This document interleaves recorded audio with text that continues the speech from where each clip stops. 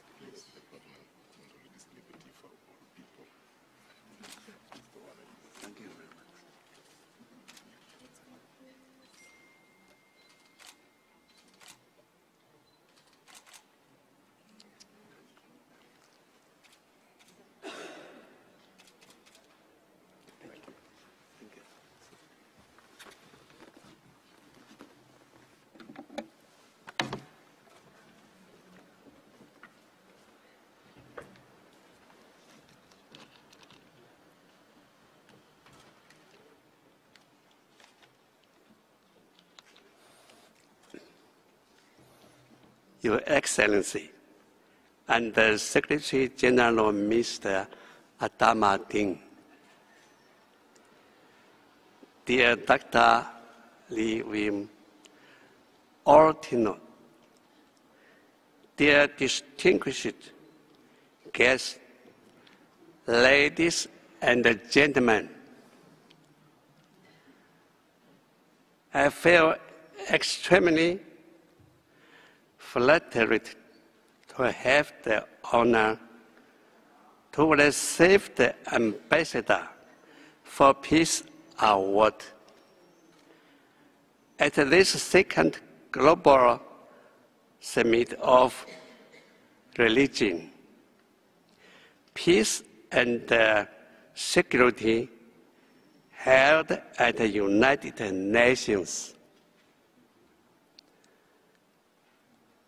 I want to give special thanks of the ideology of peace comes first. Once suggested by the Secretary General of United Nations, Mr. Guterres, and the particular give thanks to the consistent care and support the Under Secretary General Adama Ding and the former Secretary General